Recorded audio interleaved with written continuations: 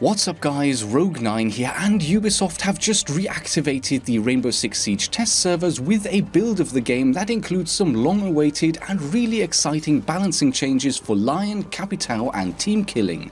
This video is really in two parts. First, I show off how the reworked gadgets for Lion and Capitao are planned to work in future, and then I will go into a bit of a discussion around the new team killing damage reflection system, because the fact is there are some serious issues with this as it stands right now. But let's tackle these topics one at a time. Off we go. Lion has been out for just over a full year now, and to say that a significant rework of his EE1D gadget has been long awaited is somewhat of an understatement. But finally, we are now so close. With the nerf going onto the test servers, we can only be a matter of days or maybe a week or two away from these changes going onto the live servers. This is what the patch notes tell us about the rework. The devs have reduced the ability warning from 3 to 1.5 seconds, reduced the scanning duration from 4 to 2 seconds, replaced the scan outline by a red ping debuff, increased the number of charges from 2 to 3, and reduced the ability cooldown from 27 to 15 seconds. In addition to that, Vigil's ability, the ERC7's Cloak, makes him immune to the Lion scan. So the active time for the gadget has been cut in half, and shortening the disruption caused to the defenders makes it much harder for the attacking team to capitalize on this. And even if you can force a defender to move during the scanning period, they will no longer be highlighted by an outline, but instead will receive 3 alibi-style pings in very quick succession. Scanning defenders will still reveal their identity, but the brief pings will make it very difficult to actually get a kill compared to how the EE1D used to work in the past. Further to this, Vigil's cloaking ability is being buffed to also hide him from the scanning technology, making him a very dangerous counter player to any team running a Lion. As an attacker, you can no longer fully rely on the Lion scan protecting you from a roaming Vigil. I also went ahead and tested how Caveira and Mute would work with the new scanning mechanic. Mute's jammers were recently buffed so that walking into them after a Dokkaebi call had already started would cut off the call. This buff has not been transferred to work against the EE1D. If you are in the area of effect of a jammer as the scan goes off, the jammer will block you from being detected, but if you're outside of the Mute radius and get detected, walking into the jammer will do nothing for you. In addition to this, Caveira's silent step ability will not protect her against Lion scans, confirmed. Now these changes are significant nerfs to the EE1D, and so in order to make Lion not completely redundant, there are also some minor improvements as highlighted in the patch notes. He gets 1 extra scan and his cooldown has been reduced to 15 seconds down from 27. So the summary is that Lion will have more scans that he can use in quicker succession, but the effectiveness of the scans is greatly reduced. I think it is safe to say that Lion's reign of terror is finally coming to an end. Yes, his gadget is still a one-click, low-risk global ability, but the effects have been trimmed back to a point where we can finally call him a low-risk, low-reward operator. Will his ability need tweaking in future to make him even weaker, or could he now be underpowered? Time will tell, but I think most of us will agree that if he does end up becoming a bit underpowered, that's perfectly acceptable. The changes to Capitao's crossbow are built upon the rework that had already been on the Burnt Horizon test servers a few weeks ago, reducing the damage per tick from 19 to 12, the size of the area of effect is increased, the area takes 2 seconds to reach its maximum size, the arrow is affected by gravity after 10 meters.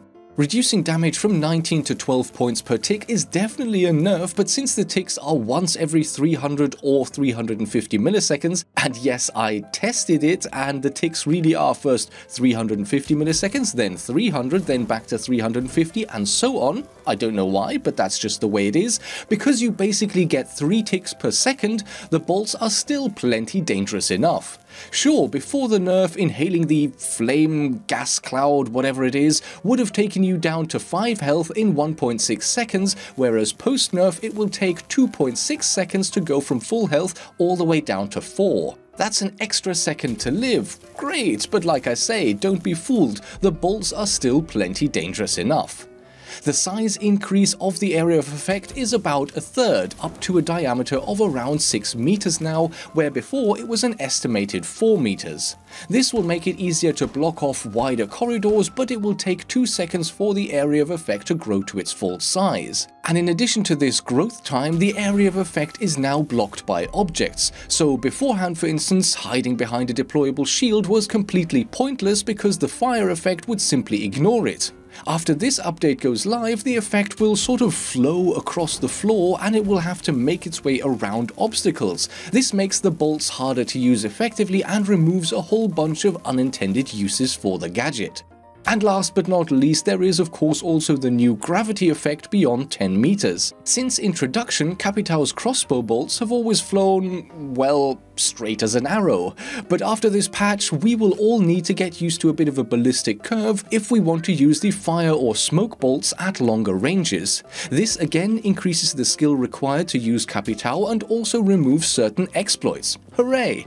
Finally, the much-anticipated reverse-friendly fire mechanic is also live on the test servers, combined with a forgive system, yet again a feature that has been on Rainbow Six players' wish lists for absolute ages. The way it works right now is that once a team kill takes place, the killed player will have the option to forgive or punish the offender. If the choice is that the kill was accidental, then the game continues as before without any changes. If the kill is flagged as a purposeful team kill, or if no choice is made, then the damage reflection becomes active for the killer, and this also applies to anyone killing the hostage in hostage mode. Once the system is activated, any firearm damage the killer does to teammates for the rest of the match is simply mirrored onto them, and this once again includes damage done to the hostage.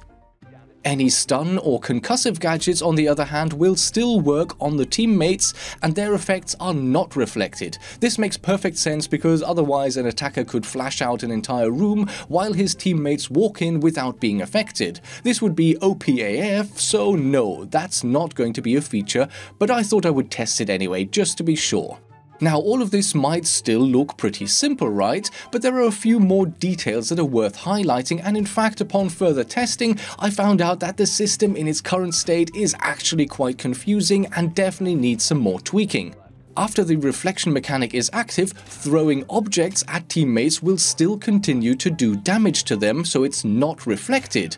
I guess you could use this to continue resetting teammates after this update goes live, but with the new 20% health regain system, resetting isn't all that useful anymore anyway. Beyond that, the patch notes tell us that when a player uses a unique operator gadget to deal this damage, reflected damage will impact the gadget itself. And this is definitely true for some gadgets such as Maestro's Evil Eye or Twitch's Shock Drone, but here things already become somewhat inconsistent because when you use Twitch's drone to zap a friendly gadget, your Twitch drone dies. But when you use the Evil Eye to zap friendly gadgets, nothing happens. You just lose points for destroying a friendly gadget. Shooting a friendly gadget or drone will also not reflect any damage onto the shooter, so it's just the Twitch drone that is the odd one out here. Maverick is another exception because even though his Suri torch is a unique gadget, it still reflects damage onto the operator like a firearm instead of onto the gadget, which would of course be silly. But things get even more confusing because there are plenty of other unique gadgets that will keep doing team damage. For instance, Smoke's canisters, Fuse's cluster charges, Ash's breaching grenades, Capcan's EDDs, and Capitao's crossbow are all unique gadgets as well, but they don't reflect damage onto the gadget and they don't reflect damage onto the offending player themselves. Even if a player has damage reflection active, all of these lethal unique gadgets will still do team damage, and the same goes for all other lethal gadgets like grenades, claymores, nitrocells, impact grenades, you name it. And that is a huge problem in my eyes. With this update, the team kill auto kick feature is being removed, and that makes sense because players are only supposed to be able to commit one team kill before they end up committing suicide every time they shoot a teammate. But if all explosives and deadly gadgets still allow team killing, then a truly toxic player could still kill his team with smoke canisters or firebolts, and he or she won't even get kicked for it anymore. That just cannot be. If this system goes live like that, then we are actually taking a step backwards because team killers can just use explosives or gadgets and they will get away with it.